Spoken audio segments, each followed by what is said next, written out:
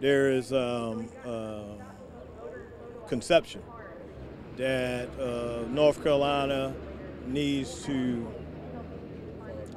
implement a voter ID plan so that you can cut down on voter fraud. Supposedly, voter fraud is a very high instance in North Carolina.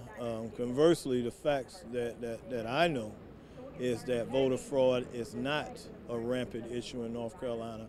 As a matter of fact, I heard one statistician quote the fact that you would be better, you could get hit by a bolt of lightning quicker than voter fraud would occur in the state of North Carolina. So this is a very unnecessary bill. It has some other provisions in it, but the biggest, most disturbing piece is the fact that they want citizens to show IDs before they cast their votes. I believe that this bill is targeted to disenfranchise four subgroups of people in the voting electorate.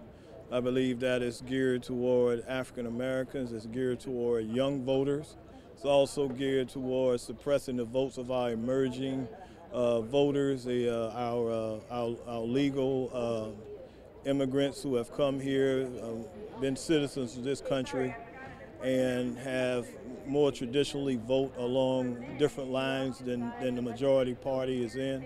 And also that it's an attack on seniors, because seniors have other voting issues as far as getting out, long lines, and this is just another problem that will escalate and suppress voter suppression for those groups.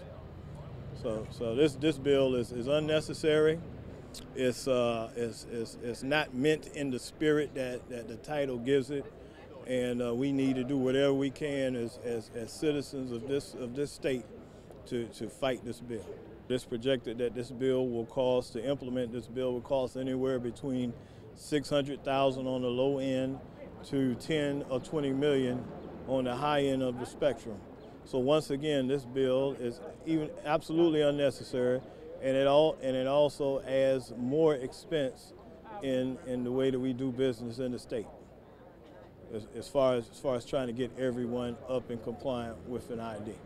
Well, I would just like to say that I am pleased and overwhelmed by the response here today with all the partners, Democracy North Carolina, NAACP, and others. And I would encourage this ongoing activism within our state to call into question these oppressive policies that are attack against citizens, everyday citizens of this state. I like to just keep this going, and I thank all of you for being here.